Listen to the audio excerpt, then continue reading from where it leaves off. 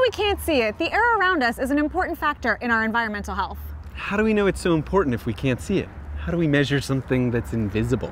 Well, good thing we're talking about outdoor air quality sensors today, here on Cummins Highway. Have you ever been walking down the street and suddenly you see something that makes you ask, what the heck is that?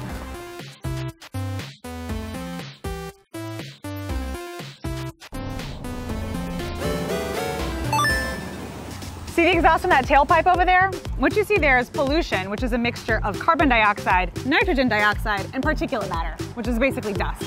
Once the pollution gets released into the neighborhood, it dissipates and becomes invisible. Even though I can't see it, I can tell there's something in the air. Yeah. When pollution levels get too high, it can irritate your eyes, nose, and throat. It can even affect your long-term heart and lung health. A lot of pollution comes from the gas and diesel in car engines and the wear and tear of brakes and tires.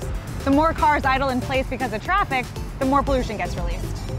So if we reduce road congestion, we can reduce my congestion? That's the plan. When reconstructing roads like Cummins Highway and Mattapan, one of the city's many goals is to improve health of local residents. 10 air quality sensors will measure pollution and help us understand if the roadway's new design improves air quality.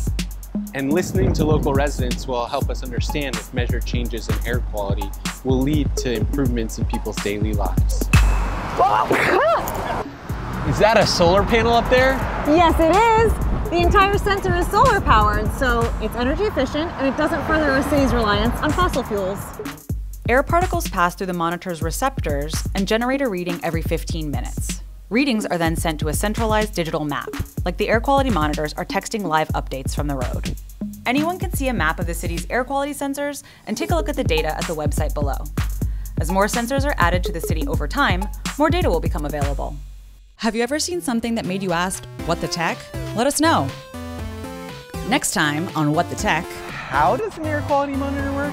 How does an air quality monitor work? How does an air quality monitor work? No, just the way that Chris said it. How does an air quality monitor work?